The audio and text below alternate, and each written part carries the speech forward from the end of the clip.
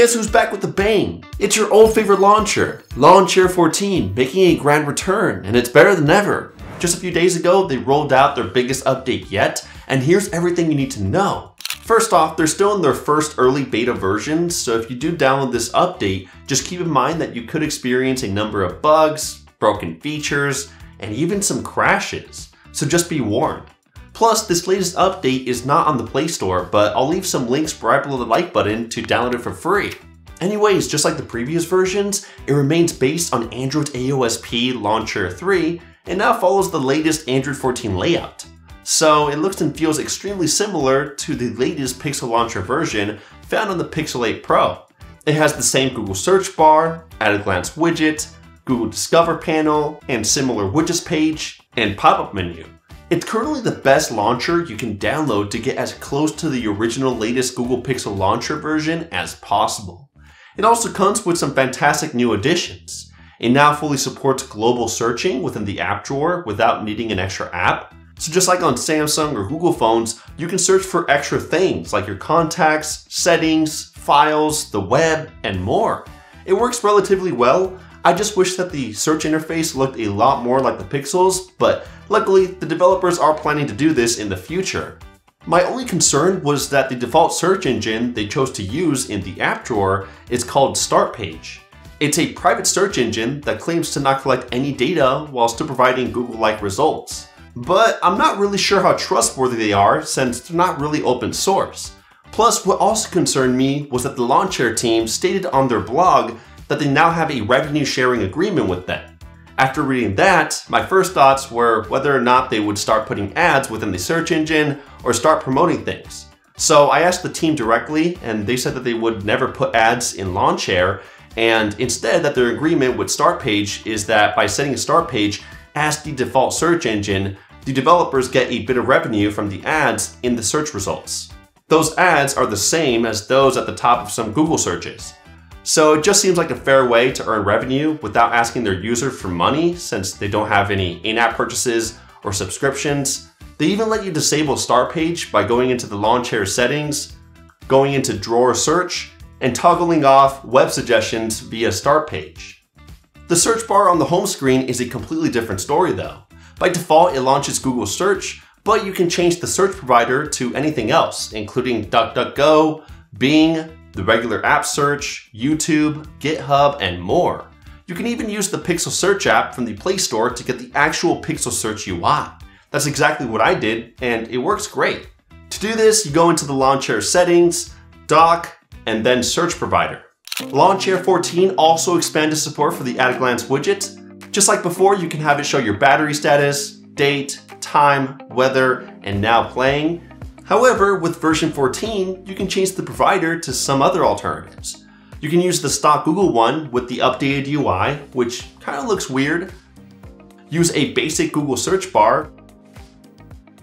Or the best route is to use Smartspacer, an app that I reviewed a while back which replicates the at-a-glance widget and modifies it to make it 100 times better. For example, it now lets me keep track of the number of subscribers I have on YouTube, the battery percentage of any of my connected devices, including my smartwatch or headphones, see a countdown for any specific date or event that I'm looking forward to, keep track of any of my favorite stocks or cryptocurrencies, see the current song that I'm playing in the background, get any package updates, and a lot more. Plus, within Smartspace, you can install even more plugins, including ones for Uber, Amazon, Yahoo Sports, Tasker, and more. The only thing to keep in mind is that you will need to enable it with the Shizuku app. Luckily, I made a video showing off how to do just that, which I'll leave within the YouTube cards. Now, much like how a well-designed Android launcher streamlines your smartphone's interface, a hyper-secure password manager like Keeper Security, this video's sponsor, simplifies managing your online accounts and sensitive data and lets you log into your accounts effortlessly. Especially now, since Keeper Security supports both traditional passwords and now passkeys, letting you log into your accounts without needing to type anything in. You just use your phone's fingerprint sensor or face unlock method to confirm that it's you. Plus, they're even more secure against phishing attacks since they use MFA. On top of this, you usually have to save passkeys locally on your phone, meaning you can only use them on that device. But when you create them with Keeper, you can use them across any of your devices. What I also love is that you can store just about anything within Keeper, including credit cards, licenses, passports, or any other important file. Plus, if any of your accounts appear in a website breach, Keeper will notify you immediately with its Breach Watch service so that you can take action before a cybercriminal attacks. So start securing and making it easier to log into your online accounts with Keeper Security and use the promo code HowToMen to get 50% off both personal and family plans. I'll leave the link at the top of the description. Back to the launcher, probably the best improvement is that unlike some other third-party launchers, Lawnchair 14 is now equipped with the Gesture Nav Contract API. This API amplifies the smoothness of animations when you open or close apps, or you hop into the recents page while using the Gesture Navbar. In other words, it makes the animations when using the Gesture Navbar a lot less janky. You can even see the windows shrink and animate towards their respective icons on the home screen. It's not as perfect as a stock launcher, but it's definitely an improvement. And unfortunately, not every device will support this feature, but I did try it out on some popular phones like the Pixel 8 Pro, Nothing Phone 1, and Galaxy S24 Ultra, and they all appear to receive smoother animations. However, if you're rooted, you can instead use QuickSwitch, because Lawnchair 14 now supports it, or at least it tries to.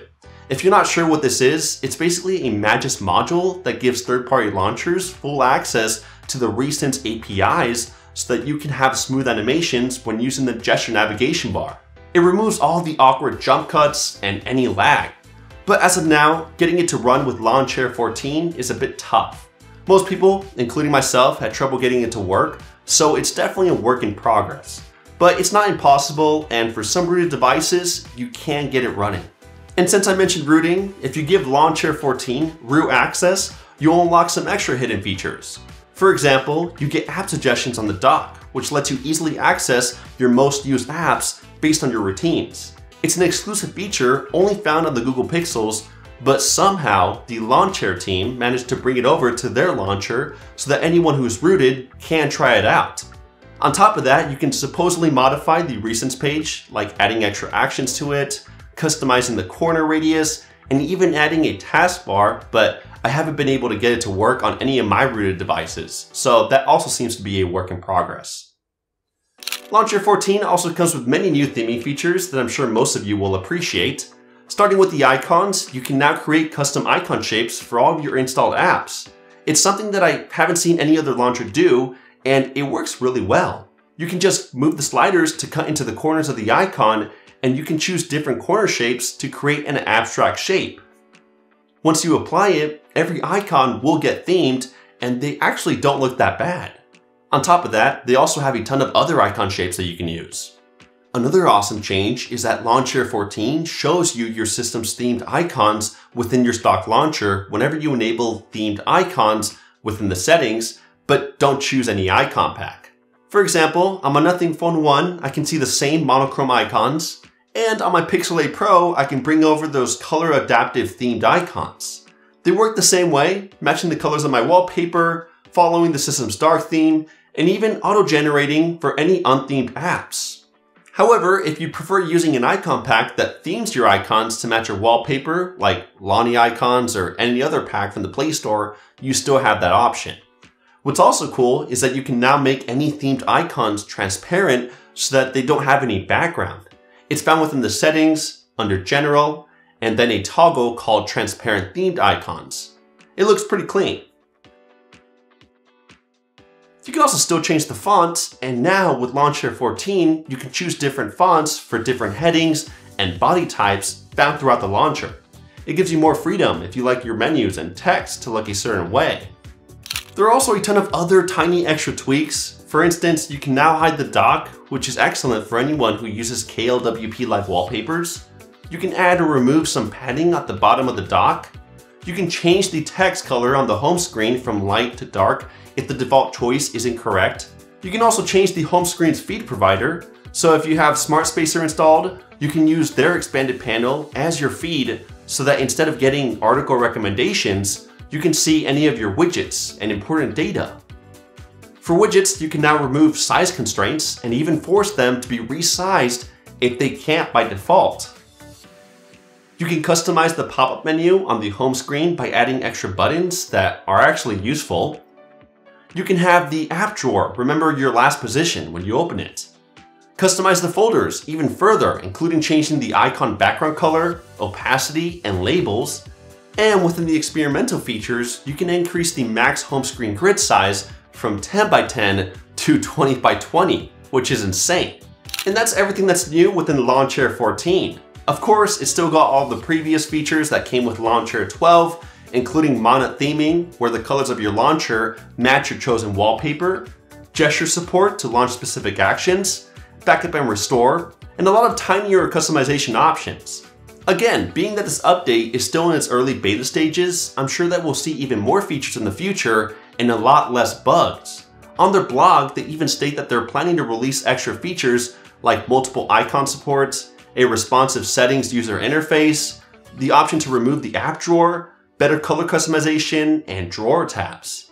Either way, if you'd like to see a review of Nova Launcher's newest and biggest update, be sure to tap this video right here. Thanks for sticking to the end, drop your thumbs up if you like this video style, and I'll catch you guys in the next one.